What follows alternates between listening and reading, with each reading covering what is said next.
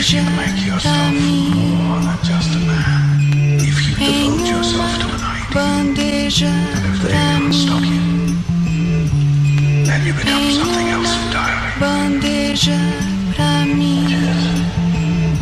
Legend. Hello there, ladies and gentlemen. My name is Mildra, and I will be your gaming monk for the evening. So Autocratic and RPGaDay's RPGaDay project has come and gone.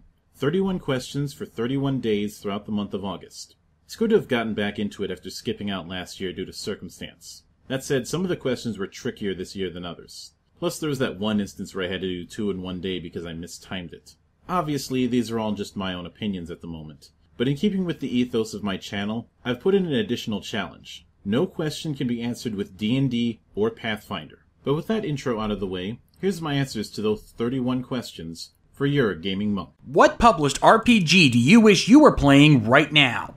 The Genesis, a primal punk child of Stalker and Mutant Chronicles. What is an RPG you would like to see published? The Souls series and Bloodborne. I know Souls is a board game and Bloodborne a card game, but I think there's too much potential for an RPG to just ignore. How do you find out about new RPGs? Honestly, a bunch of different sites. Which RPG have you played the most since August 2016? Numenera. And for God's sake, Vera, keep it in your pants! Which RPG cover best captures the spirit of the game? Fight, the fighting game RPG, because it tells you exactly what it's selling just from that cover. You can game every day for a week. Describe what you do. I'd want to run the War of the Burning Sky campaign. That's one that's been on the back burner for a while. What was your most impactful RPG session? That'd be the Bride of the Lotus Blossom mini that was run for Tenra Bancho 0. What is a good RPG to play for sessions of 2 hours or less? A 3-way tie between Warrior, Rogue, and Mage, Dungeon Slayers, and Anima Prime. What is a good RPG to play for about 10 sessions? Pendragon, especially with the campaign companion. Where do you go for RPG reviews? A lot of different blogs, including Philippine Gamer, The Gentleman's Guide, and Wine and Savages. Most unread blog as well, but that one's on hiatus. Which dead game would you like to see reborn? The Saga system, which was used in Dragonlance 5th Age and the Marvel Adventure game. Which RPG has the most inspiring interior art? That's a tie between Anima, Beyond Fantasy, and Exalted. Describe a game experience that changed how you play. Riddle of Steel. The first time I played that changed how I approached melee combat in games. Which RPG do you prefer for open-ended campaign play? Mystic Empyrean, since the world is much of a created character as the PCs are. Which RPG do you enjoy adapting the most? Another 2-way tie, this time between Mastercraft, i.e. Spycraft and Fantasycraft, and the Cortex Plus system. Which RPG do you enjoy using as is? Anima Prime. Which RPG have you owned the longest but not played? Egone. I might run it in the future if I can find an English PDF to use with my players. Which RPG have you played the most in your life? That'd be Exalted. Which RPG features the best writing? Legend of the Five Rings, especially 3rd and 4th edition, pound for pound. What is the best source for out-of-print RPGs?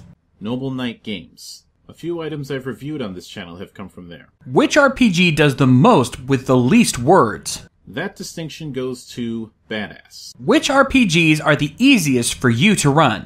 There's too many to count, so in lieu of that, I'll say any game with a unified mechanic for die rolling. Which RPG has the most jaw-dropping layout? Although I have no plans to run it anytime soon, Aorus Essence. Share a PWYW publisher who should be charging more. I'm gonna pass on this one because there's just way too many variables. If you're curious, look at the Pay What You Want listing on DriveThruRPG. There's a few gems in there. What is the best way to thank your GM? There's a lot of ways, but the biggest one?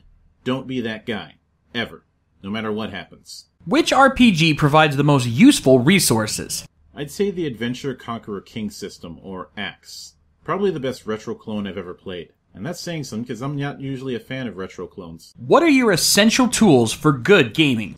Cards. Lots and lots of cards, whether they be playing cards or index cards. What film/series is the biggest source of quotes in your group? This one's a bit of a grab bag because everybody's got their gimmicks. So focusing on just one thing would be kind of seeing the forest for the trees. What has been the best run RPG Kickstarter you have backed? Luminous Echo, although technically it's the only one that I've backed. What is an RPG genre mashup you would most like to see? I'd love to see a mashup of wuxia fiction and diesel punk. What do you anticipate most for gaming in 2018? The Iron Sky RPG. It's just absurd enough to work, but the concept of a D1000 is giving me flashbacks to the game that shall not be named. And there you have it. 31 questions for 31 days. I look forward to doing this next year. Until then, my name is Mildra. I'm your gaming monk. Stay fucking frosty, everybody.